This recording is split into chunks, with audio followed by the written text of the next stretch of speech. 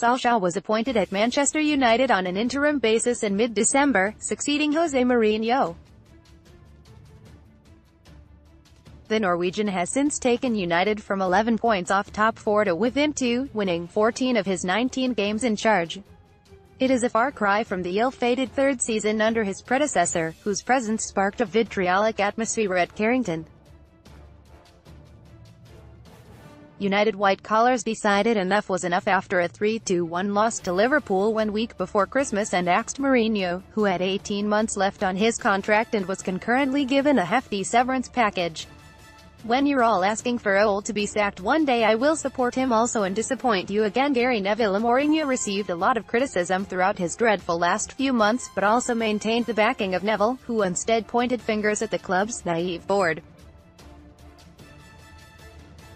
Some United fans feel Neville, whose opinion holds a lot of weight in the footballing world, played a part in Mourinho outstaying his welcome, such as Twitter user @Anthony_85_, the fact United kid.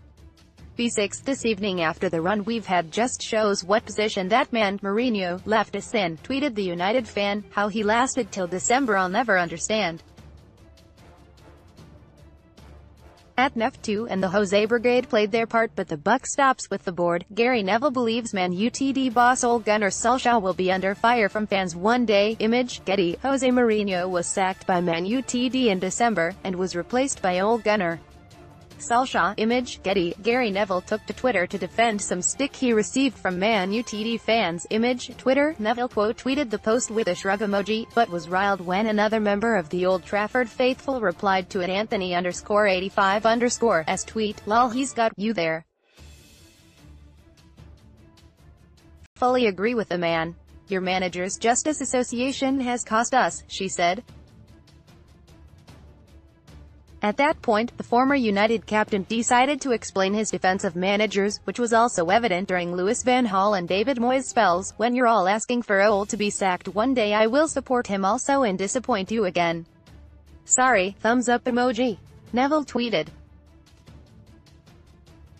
Gary Neville responded to two tweets from Man Utd fans. Image, Twitter. Gary Neville is a big admirer of Ole Gunnar Solskjaer since the pair's playing days. Image, Getty. The Sky Sports pundit has been a big supporter of Solskjaer so far and even defended the 46-year-old after last week's 2-0 loss at Arsenal. I think Ole will look towards how they've lost, he said on the Gary Neville podcast. I said this in a podcast a few weeks ago. That's an acceptable way to lose 2-0. You can never say at Manchester United it's acceptable to lose 2-0. But that's an acceptable way to lose 2-0. There were 4 strikers on the pitch at the end of the game. They had as many chances as Arsenal. They had more possession.